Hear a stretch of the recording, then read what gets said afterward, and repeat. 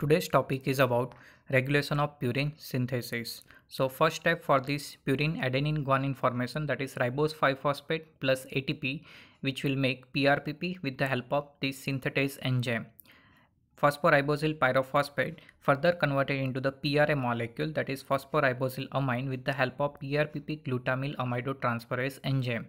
For that enzymatic activity, glutamine is needed, which will add amine group over the PRPP. Along with that, glutamic acid and pyrophosphate will be released in this reaction. So final that PRA molecule phosphoribosyl amine is synthesis. After that, inosine monophosphate, that is the first purine ring, is synthesized in this purine synthesis. Now this inosine monophosphate is converted into the AMP and GMP with the help of synthetase and dehydrogenase enzyme. This AMP GMP is converted into the ADP GDP, as well as it is respectively forming ATP and GTP. Interestingly, ATP is needed for the GMP formation while GTP is needed for the AMP formation. So up to here, that purine formation. Now all these steps you have to remember as a regulation. So this PRPP glutamyl amidotransferase, which is rate limiting, it is also a committed step which is inhibited by this AMP and GMP.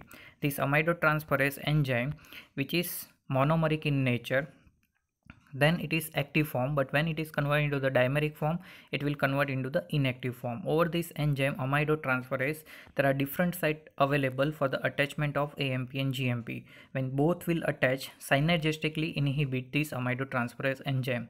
So it is also considered a committed step for the purine formation.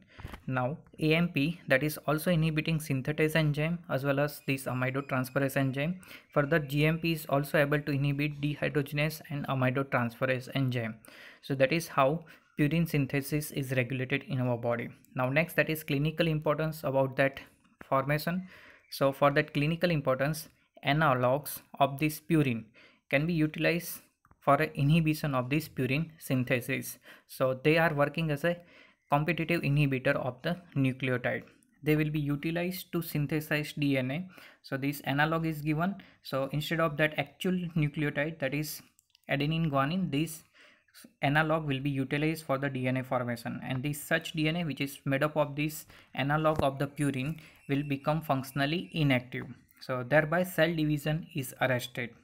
So these analog are utilized as an anti-cancer drug. That is the main clinical importance as well as biological significance of this purine synthesis regulation. So in the structure, first you can see the structure of the inosine monophosphate. Now next, that is 6 mercaptopurine. So over the 6 position, 6 carbon, that is SH group is present. There is a thio group is present over the guanine over the 6 position, while over the 8 position of guanine there is a Aza group is present. So these 6 mercaptopurine, 6 thioguanine, 8 azaguanine, all will working as a competitive inhibitor of the purine ring. So what happened? These all will inhibit the conversion of inosine monophosphate to the GMP and AMP respectively. So they will be utilized as an anti-cancer drug. Further, if you are knowing that purine synthesis, then it will be easy to understand about the different analog. So folate antagonist, particularly methotrexate. So this folic acid is basically needed for the 1 carbon group metabolism as well as transportation. So this folic acid is not available in purine synthesis, particularly 2nd carbon and 8 carbon, that is added with the help of THFA. So methotrexate is there, and then this 2nd and 8 carbon will not added over the purine ring. So this purine formation will be inhibited. So this can also utilize as an anti-cancer drug.